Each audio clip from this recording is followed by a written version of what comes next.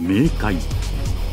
そこは光なき嘆きの世界だが、今この暗黒の世界に一条の光明が差し込もうとしていた。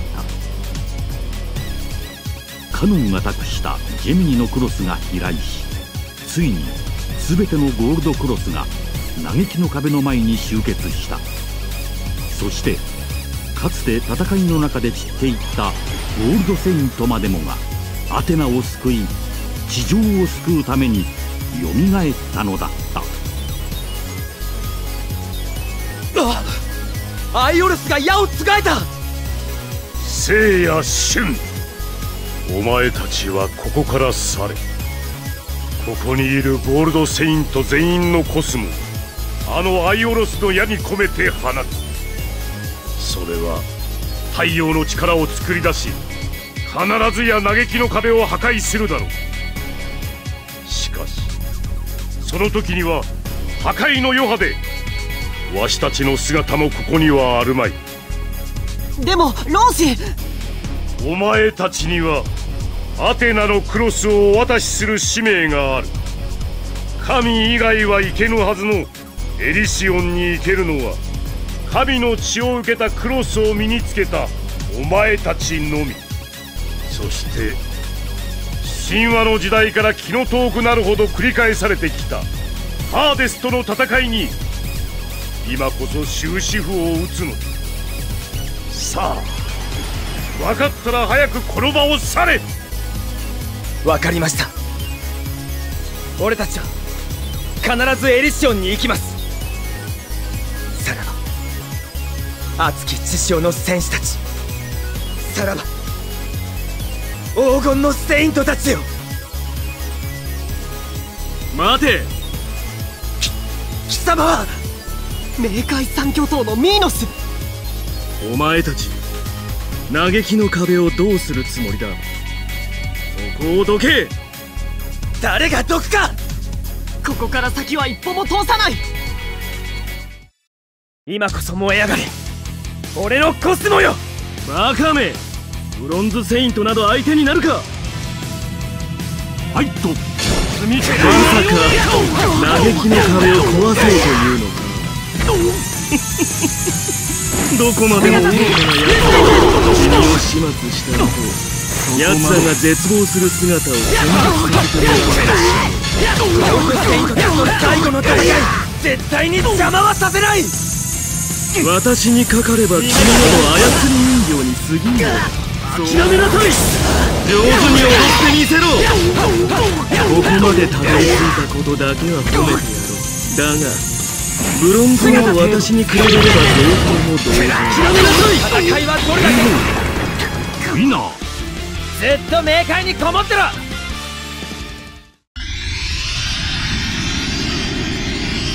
行くぞ。地上の愛と正義のために命と魂の全てを注ぎ込んで、今こそ燃えろ、黄金のコスモよ。この暗黒の世界に一条の光明を。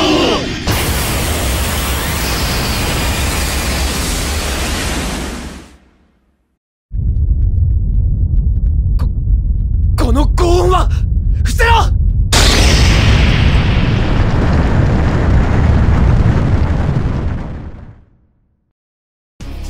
嘆きの壁が大きく口を開けている。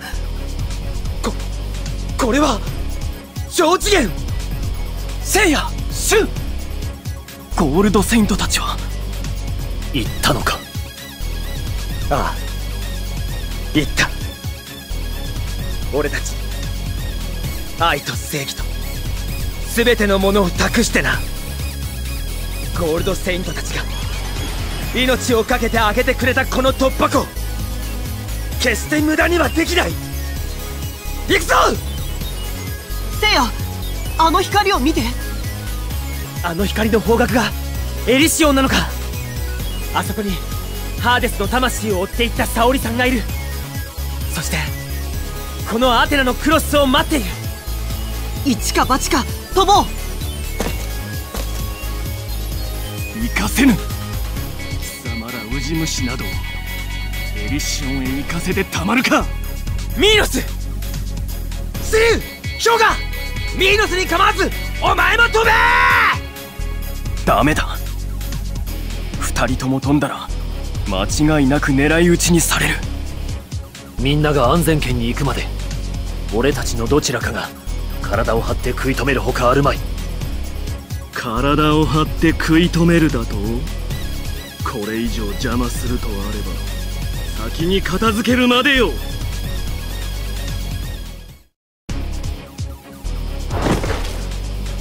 よし、今だ。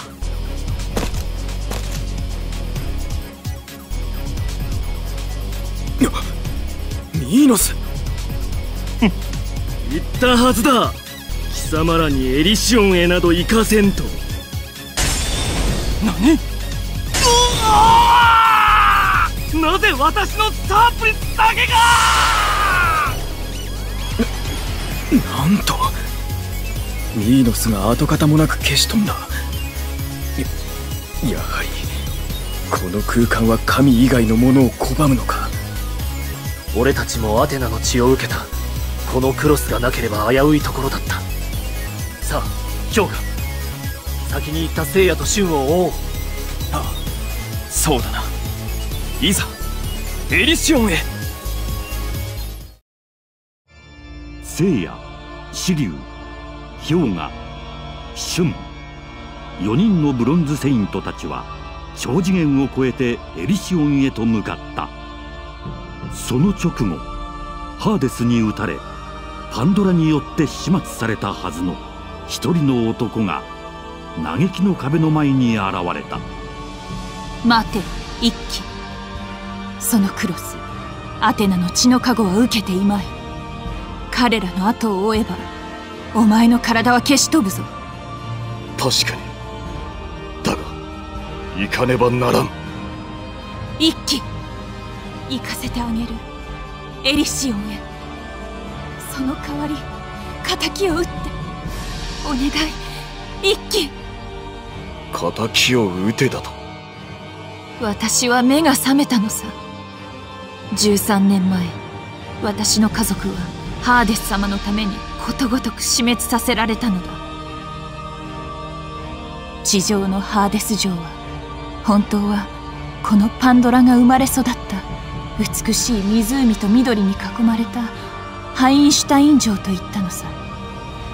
けれどある日、私は外れの小屋で開けてしまったんだ。アテナの封印が施された一つの小箱をね。その時に解放されてしまったのが死の神タナトスと眠りの神ヒュプノス。彼らは私に命じたのだ。間もなくお生まれになるハーデス様の魂を守れ。そうすれば永遠の命が与えられると。その言葉通り、母の体内から私の弟としてハーデス様がお生まれになった。そしてその日から私を除く城にいた命あるもの全てが訳もなく死に絶えてしまったのだ。なるほど。そしてお前はハーデスの肉体を得るため幼かったシュンを狙ってきたというわけか。そのハーデスに忠実なはずのお前がここへ来てどういう心変わりだ。お前たちに命の熱さというものをぶつけられ目が覚めたのさ。これまでの私は何もかも灰色に見えていた。空の色も草の色も血の色も。だがこの地獄でお前たちに出会って思い出したのだ。空は青く草は緑、血の色は限りなく赤いということを。これを受け取れ一騎。それがあれば冥界のどこへでも行ける。たとえこの超次元でも。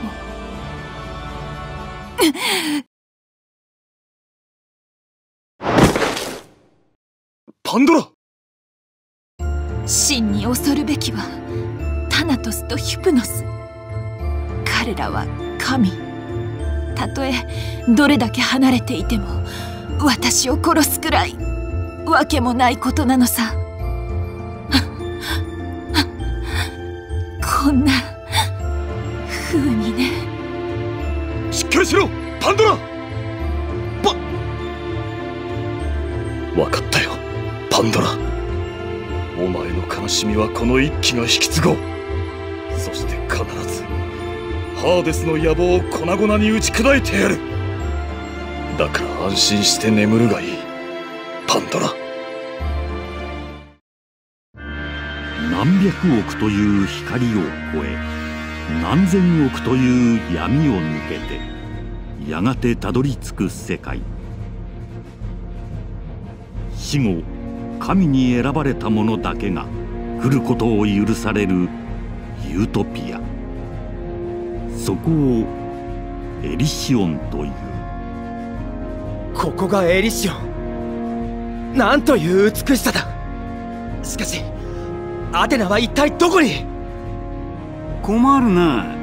そんな血生臭いなりで妊婦たちを驚かせては。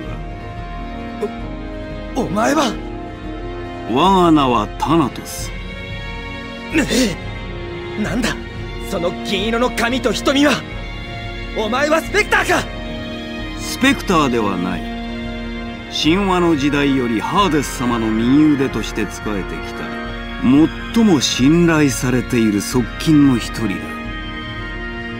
側近だとなら話は早い。そのハーデスを追ってここへ来たアテナはどうした。死んだ。今頃は私の兄弟眠りの神フィプノスがハーデス様にその屍を捧げていることだろう。バカな。嘘を言うな。ハーデスはどこだ。バカめ。お前にいちいち答える義務などないわ。コスモが燃えている限り俺は命を懸けて戦う。私の可愛がっている妊婦が怯えてしまったではないか。はいと。しかし女のような取るに足りない存在があの嘆きの壁を通り超次元になったこのエリシオンがたどり着くまさに奇跡だ。このエリシオン俺は認めん。神話の時代から一度たりとも離れたことのない地獄。お前のようなセイントが土足で踏み荒らすとは死をもってしても償いきれん。これ以上ハーデス様の道に進むなとは技あり。もはやたとえこの場がセイントの地で下されようと俺はお前を殺すぞ。もしどうした。お前の体を跡形もなく消し飛ばしてやる。俺はまだ死ねない。パーフェクトウィナー。負けられない。アテナのためにも。今ので終わりか。俺の渾身の剣が効かないとは。神と人間の力の差が分かったか。お前は肉体だけでなく精神もズタズタに攻め災難でから殺してやる。そら地上の様子を拝ませてやろう。行方不明だったお前の姉が見つかったようだぞ。あれは姉さん。聖火姉さん。姉さんが苦しんでいる。さあペガサスよ。地上でお前の姉がもがき苦しんで死ぬのをとくと見届けろ。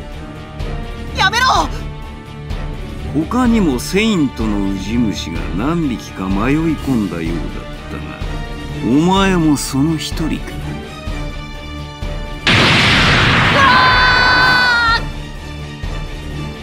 あと何匹だ。お前の他にあと何匹入り込んでいるのだ。お前も死にに出てきたようなものだな。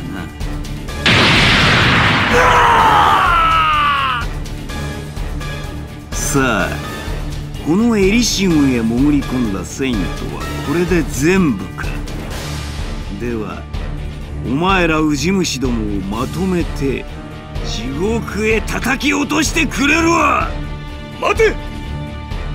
ほうもう一匹いたか。お前はフェニックス一騎、地獄の亡者に代わって恨みを晴らしにやってきた。地獄の豪華に焼かれて消えろ。パンドラに仇を討ってくれと言われてその気になったか。はいと恨みを晴らしにくそ、公爵のお前に命をもてあそばれた人々の恨みがこもっている。それを今こそ受けろ。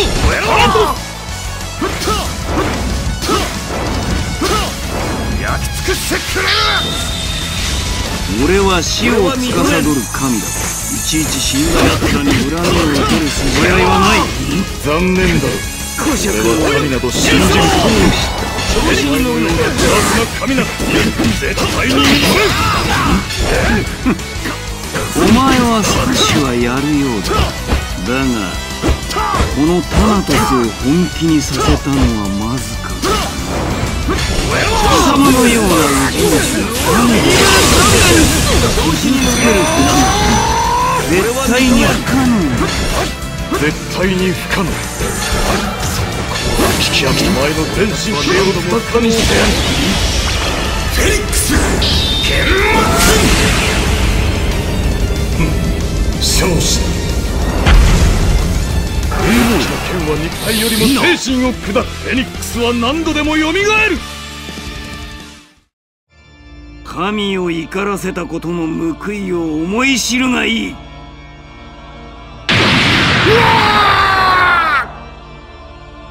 本来ならお前の5体を粉々に引きちぎって宇宙の果てにばらまいてやるところだが、このエリシオンではそこまでの流血はハーデス様に恐れ多い。だが首だけは引きちぎって地獄の煮えたぎる釜の底へ放り込んでくれるぞ。死ねえ。